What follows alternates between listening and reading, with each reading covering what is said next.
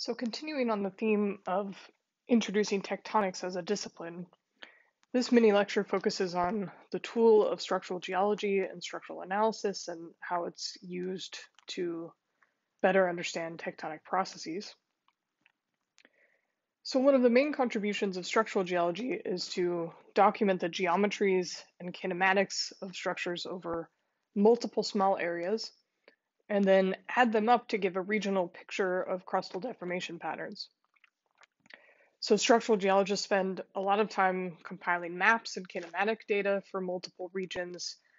We then examine those at the regional scale to help identify regions of similar kinematic orientation and try to interpret them in terms of individual tectonic domains.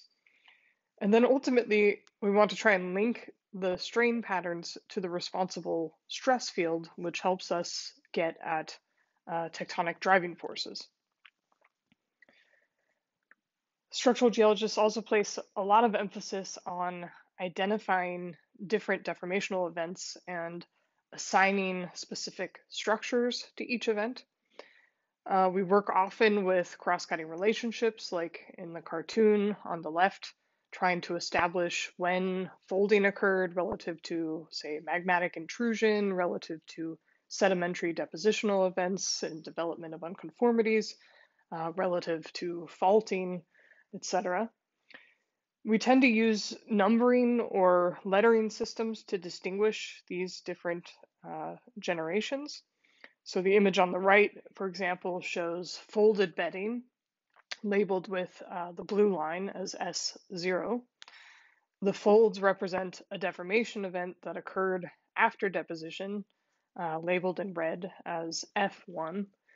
And additionally, those F1 folds are associated with a new planar deformation fabric known as an axial plane cleavage, labeled here with the green line as S1.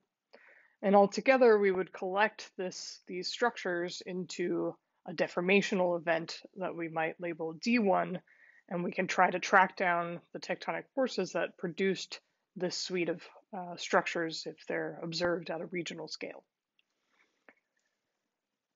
Another key aspect of structural geology is aimed at understanding strain localization.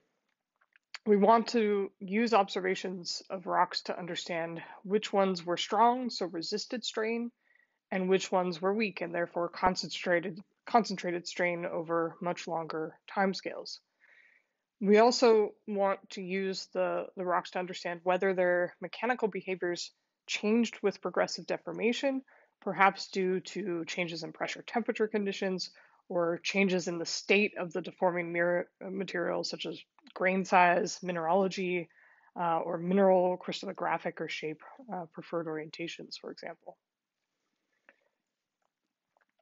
We also separate rocks by their deformation modes, which is important too to understanding regional tectonic regimes and tectonic styles.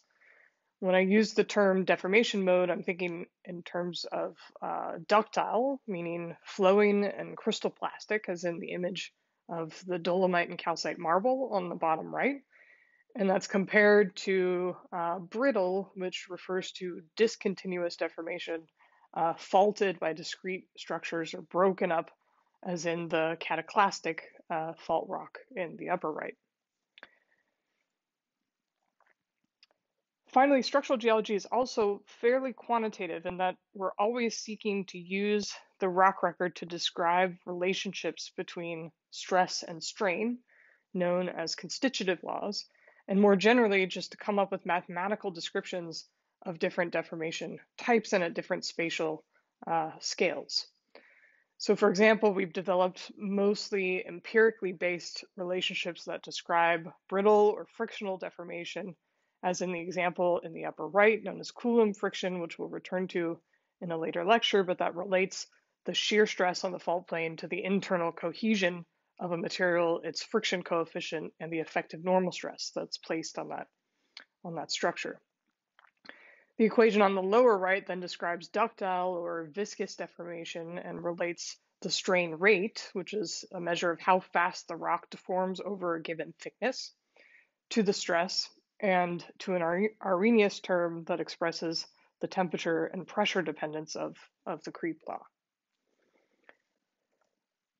So to summarize, the tool of structural geology applied to tectonics allows us to identify a collection of structures and their spatial distributions that define tectonic domains, provides us with a relative order of deformation events that may reflect changing tectonic conditions, and it provides us with both qualitative and quantitative information on the rheology or bulk mechanical behavior of material entrained by some tectonic process. So then you can imagine, though, that we're left wanting to know the pressure temperature conditions of different deformation events, as well as their absolute rather than relative timing and their durations. And that's where the tools of metamorphic petrology and geochronology come into play, as discussed in the next video segments.